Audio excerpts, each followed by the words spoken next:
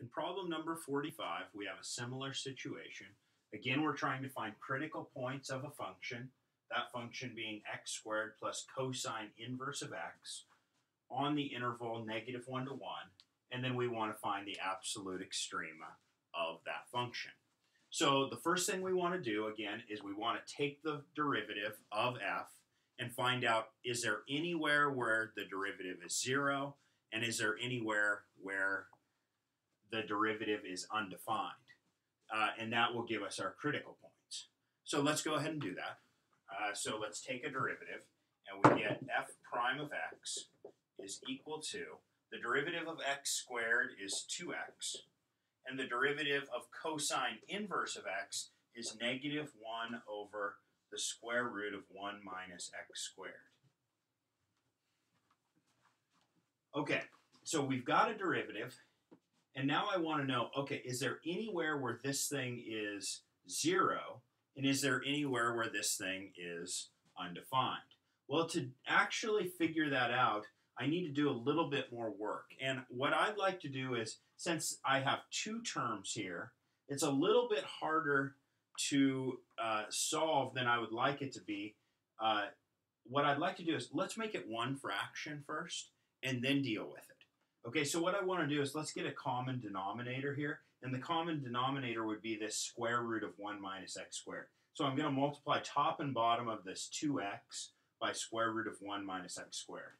If I do, I get that f prime of x is equal to 2x times the square root of 1 minus x squared over square root of 1 minus x squared minus 1 over the square root of 1 minus x squared. Okay, so now we're ready to combine these two and make them one fraction. If I do, I get that f prime of x is equal to 2x times the square root of 1 minus x squared minus 1 over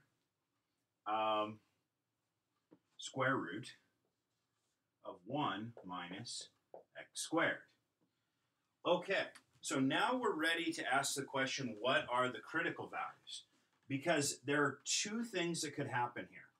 Either I get a derivative that's equal to 0 from this thing, or I get a derivative that's undefined from this thing. But the point is, once you've gotten it into one fraction, to be 0, for a fraction to be 0, the top has to be 0. For a fraction to be undefined, the bottom has to be 0. So I'm really asking the question, where is the top equal to 0 for this derivative? Or where is the bottom equal to 0 for this derivative? If either one is 0, I get a critical value, or a critical point. Okay, so let's figure out where those two things could happen. First, let's just look at the bottom and say, when is the bottom 0, or when is this derivative undefined? Well, if 0 equals the square root of 1 minus x squared, that means that 0 must be basically equal to 1 minus x squared. Right? And so that means that x squared is 1, or that x is equal to plus or minus 1. So plus and minus 1 we know are critical points in this problem. So I'll say critical points, and I'll just box that in so we can remember that these were critical points. Now we also have to ask the question, well, what if the top is equal to 0? So what if 0 was equal to 2x times square root of 1 minus x squared minus 1. I can move the 1 to the other side, and I get that 1 would be equal to 2x times the square root of 1 minus x squared. I could square both sides of this thing if I wanted to, and I shouldn't change anything because they're both equal to 1. So I get that 1 is equal to 4x squared times 1 minus x squared. So 1 is equal to 4, let's see, 4x squared minus 4x to to the 4th. And now I've got some sort of a quadratic equation here if I move the 1 to the other side. Or I could just move everything over to this side. And I think that that's better. I could say that 4x to the 4th minus 4x squared plus 1 is equal to 0. And you can see that this is a quadratic equation in x squared. So I'll come over here. Let's erase a little here over here. And I want to say, okay, I've got a quadratic equation in x squared. So I can solve for x squared using the quadratic equation. So I've got negative b, or 4, plus or minus the square root of b squared, 16, minus 4 times a times c, which is 16, all over 2 times a, which is 8. Well, 16 minus 16 is 0, so that goes away. And I just have 4 over 8, or 1/2. So x squared is equal to 1/2 by the quadratic equation. And so x is equal to plus or minus the square root of 1/2. Okay, so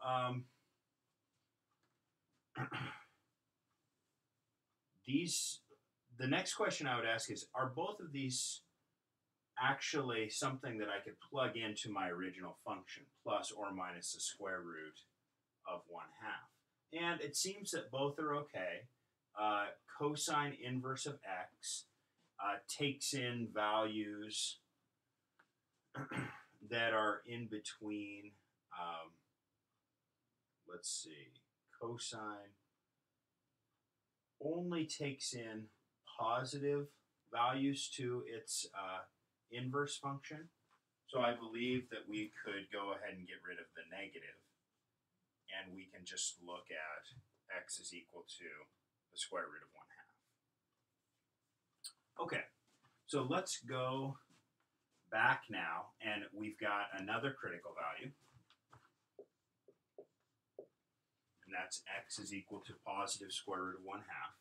And now let's go ahead and plug in all of our critical values, critical points. Let's call this one a critical point. Into our original function, as well as the endpoints. Okay, so our endpoints are negative 1 and 1.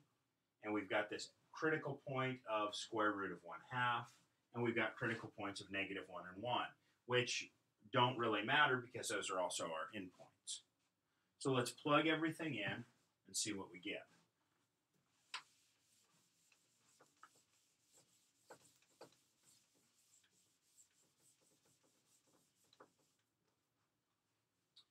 So we want to look at f of negative 1.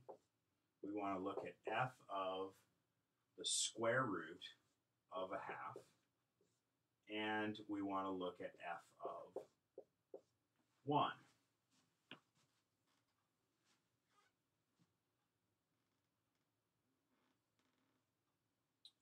All right. So if I plug in f of negative 1, then I get negative 1 squared plus the cosine inverse of negative 1. If I plug in square root of 1/2, I get square root of 1/2 squared plus cosine inverse of square root minus 1/2. And finally, if I plug in 1, I get 1 squared plus cosine inverse of 1.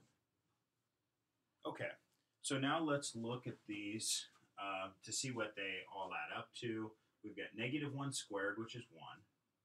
And then we've got cosine inverse of negative 1. In other words, cosine of something is -1, what is the something? So cosine of pi is -1. So I'll say that this is plus pi.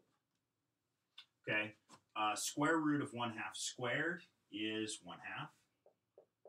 And cosine inverse of square root of -1/2, it ends up being something like 0.785 approximately. Okay, and then this last one, we've got 1 squared, which is 1, and cosine inverse of 1, which is cosine of something is 1, cosine of what is 1? 0, so plus 0. So what we end up here is something 1 bigger than pi. Pi is 3.14, so we're talking about like 4.14. This one is a little bit bigger than 1, and this one actually is 1. So which one is the smallest? Well, the smallest would be 1, correct? The biggest would be 4.16 something, or 1 plus pi. So let's write down our answer here. F has an absolute maximum of, the very biggest this thing could be is 1 plus pi at f of x, or at x value being -1. And f has an absolute minimum of 1 at x is equal to, let's see, that happens at 1. And that is my answer.